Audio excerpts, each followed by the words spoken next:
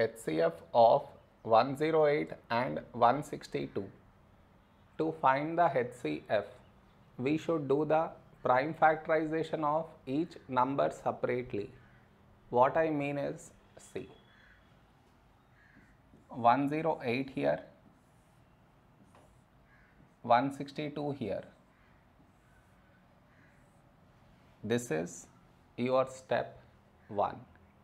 Next, in this number, last digit 8 even number, so take 2. First number 1 smaller than 2, so 2 numbers 10. When do we get 10 in 2 table?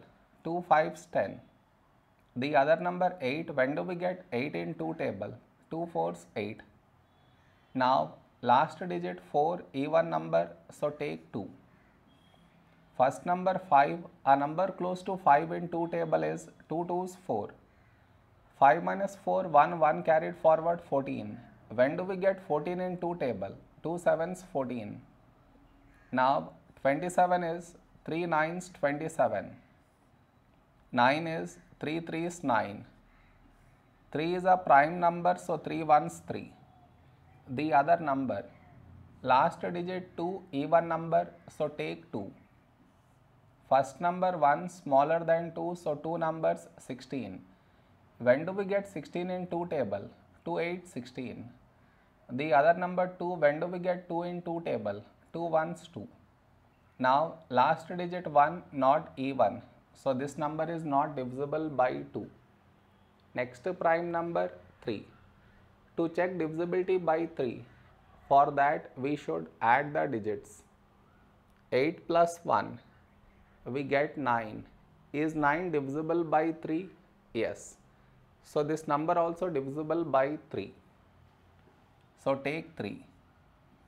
First number 8, a number close to 8 in 3 table is 3 2 6. 8 minus 6, 2 2 carried forward 21.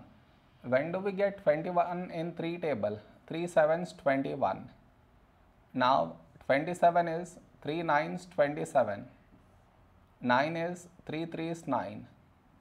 3 is a prime number, so 3 1s 3. Therefore, our HCF is